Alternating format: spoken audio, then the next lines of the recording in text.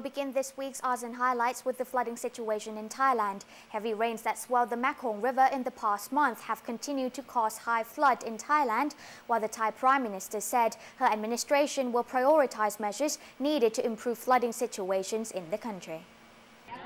The first female Thai Prime Minister, Yingluck Shinawatra, insists that her administration will prioritize measures to resolve the problem of repeated floods, both in the short and long run.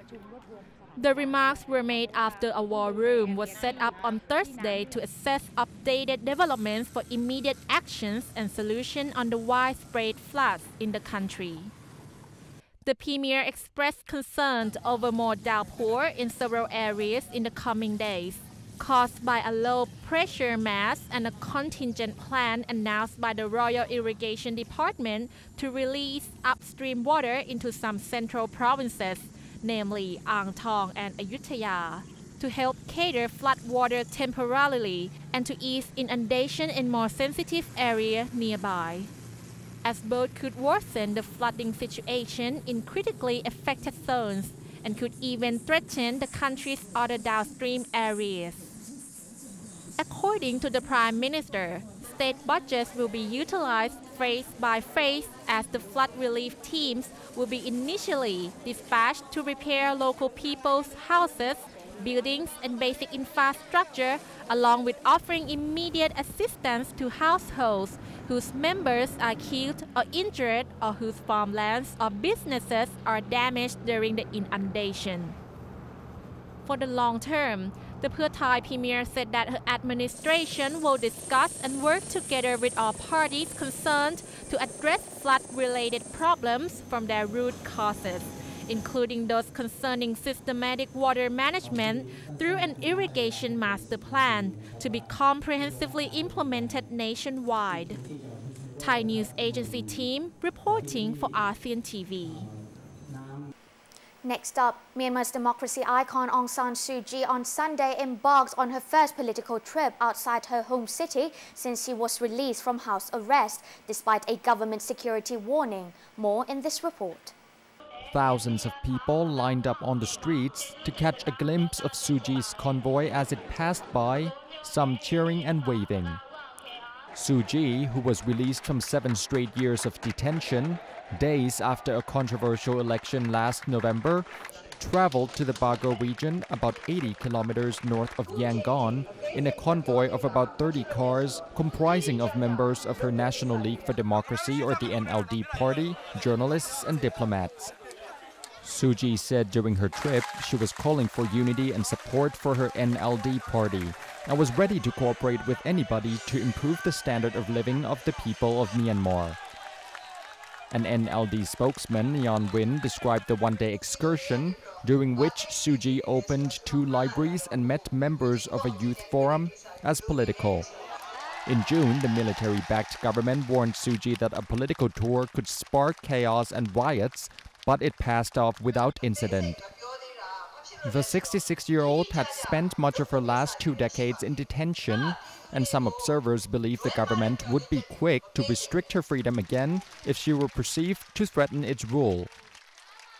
But there have been signs of a thaw in relations between the government and Suu Kyi recently, with the Nobel laureate holding a second round of talks with Labour Minister Ong Gi on Friday. A joint statement released following the discussions said both sides would work together for stability and democratic development. Also on Friday, the government pledged to continue the dialogue in its first media briefing in the capital Naypyidaw since taking power. Akanit Wichienjaran of Thai News Agency, ASEAN TV. On to Singapore. Singapore's first contested presidential election in 18 years will be held at the end of this month, and the candidates were unveiled on Wednesday this week. On Wednesday, the names of 4 presidential candidates who will be vying for the largely ceremonial role as the head of state of the Republic of Singapore on the August 27 election were announced. The candidates are former Member of Parliament Dr. Tan Chek Bok, former senior civil servant Tan Ji Say, former Deputy Prime Minister Dr. Tony Tan, and former NTUC Income Chief Tan Kin Lian. The 4 men filed their nomination papers ahead of the noon deadline on Wednesday at the People's Association headquarters, which was the nomination center. The candidates then had a chance to look at their rivals' nomination papers to see if they wanted to file objections, and afterwards they had the chance to address their supporters. This is the most number of candidates to contest the highest office in Singapore since the first presidential election in 1993. They now have 9 days to spread their messages. The eve of the election has been designated as a cooling-off day. The vote will be held on August 27. Some 2.2 million citizens are eligible to cast their ballots. Thai News Agency team reporting for ASEAN TV. The ASEAN economic ministers said that despite the recording positive growth figures, ASEAN economies should remain vigilant in the face of the unstable global economic climate. More in this report. At the recently concluded 43rd ASEAN Economic Minister meeting in Manado, Indonesia, the ASEAN ministers reported that the region as a whole grew by 7.5% last year, fueled by export and domestic demands. Intra-regional trade and investment flows also showed an upward trend. Intra-regional merchandise trade grew by 32% last year as trade value jumped from $1.5 trillion in 2009 to $2 trillion last year. Foreign direct investment into the region also rose to $75.8 billion last year, doubling the 2009 value and surpassing the pre-global crisis peak in 2007 of $75.7 billion. Total foreign direct investment, or FDI, from China, Japan, and South Korea surged 62%, increasing from $9 billion in 2009 to nearly $15 billion last year. The investments made up 1/5 of the total FDI in ASEAN. And over the last 10 years, FDI in the region grew at an annual average rate of 19%. Despite the positive growth figures, ASEAN economic ministers said ASEAN should remain vigilant in the face of the unstable global economy and should continue to harness its competitiveness. Lingering challenges and risks include the sovereign debt crisis and fiscal problems in some developed markets, rising food and commodity prices, and continued financial market stresses. Also at the ASEAN ministerial meeting in Manado, trade ministers from ASEAN and 6 other countries agreed to set up a working group to speed up the conclusion of the Economic Partnership Agreement, or the EPA, by the end of the year, which would liberalize trade and investment in Asia and Oceania. The participating countries include the 10 ASEAN countries, China, Japan, South Korea, India, Australia, and New Zealand. Akanit Wichiencharan of Thai News Agency, ASEAN TV. The Indonesian Embassy in Thailand commemorates its National Day earlier on the morning of August 17th, marking 66 years of the Republic's independence. Just before 10 a.m. on Wednesday morning, the Indonesian ambassador to Thailand, Muhammad Hatta, along with the embassy staffs, students of the Indonesian International School, and Indonesian expatriates in Bangkok, marked the 66th anniversary of their country's independence with a flag hoisting ceremony, followed by the recitation of the Proklamasi, or the Proclamation of Indonesian Independence, along with the Pancasila and other articles representing Indonesian nationhood.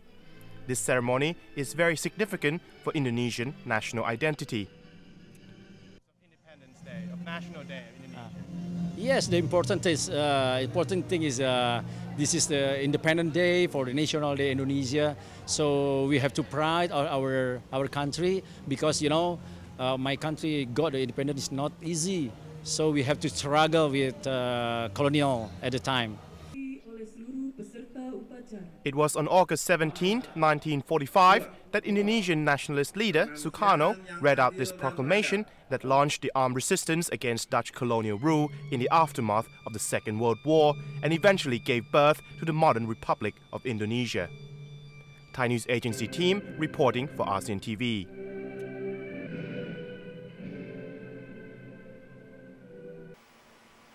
And finally, travel and living outside a native country is an essential component to ASEAN regional integration and globalization. In this next story, our reporter Panuk Wongcha-um met with 5 expatriates from ASEAN countries in Bangkok who shared with us their experiences and their thoughts on the benefits and challenges of moving beyond national borders. More details in this report. Since it was founded, ASEAN is essentially an intergovernmental organization, a club of government officials and diplomats, of leaders and dignitaries who get together to talk about the shared interests of Southeast Asia. On the other side of that coin are those individuals who already venture across national border to reap the benefit from the shared culture and the similarities, as well as the opportunity that exists within Southeast Asia. Here are some of their stories from those who live right here in the city of Bangkok, Thailand.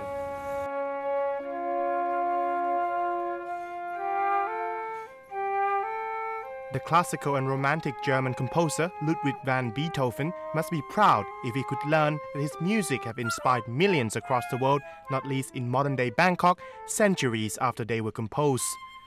Forging a friendship beyond national border, 22-year-old Kin Myanmon from Yangon, Myanmar, and her Thai friends at Mahidol's College of Music practiced Beethoven together for their class. Yeah, it is a great challenge for me to study here. And this is, how to say, the culture is not so different, but still a lot of things very different with Yangon and Bangkok. And here I have a chance to study with very qualified teachers, and I have a lot of talented seniors and friends, and it's a great challenge for me, and it's make me, how to say, remind me like I need to do more and I need to try hard, and yeah. Dream of furthering her study in Europe and one day return to promote classical music in her homeland, Kin started her musical training at the Gita Med Music Center in Yangon and is one of many young people in the region to venture abroad to better hone her crafts. Across town at the Thurikit Bandit University, Monoram Eng and Vani Huok from Siem Reap, Cambodia are welcoming a guest at the University Hotel as part of their bachelor training in hospitality and tourism. With one eye on the ASEAN economic integration and the free flow of labor in the hospitality sector, 24-year-old Vani knows that his training here will go a long way in helping him compete for jobs in the region's markets. In the next 5 years, we will have one big community that all 10 countries will join hands together to develop the economy. So I can say the boom economies will be broader, wider. It means like more hotels, more service industry, business, and other companies from international business and national business. So I can say there's a lot of job waiting for us in the next 5 years.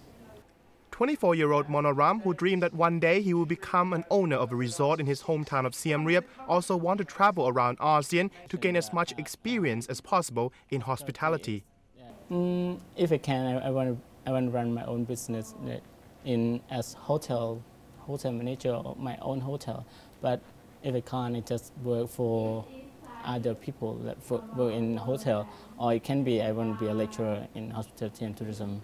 I think they can produce more human resource in the regions, because like some countries like Laos, Cambodia, and Vietnam, they have very low human resource.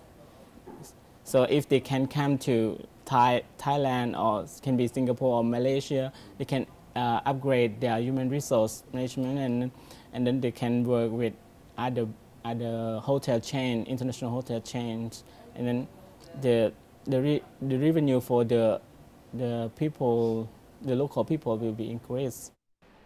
For many professionals in ASEAN, working across border has been both an opportunity and a challenge that required a certain level of professional determination and cultural open-mindedness, like Mere Poritanita, a young Indonesian office worker in Bangkok who studied in Thailand before started working here.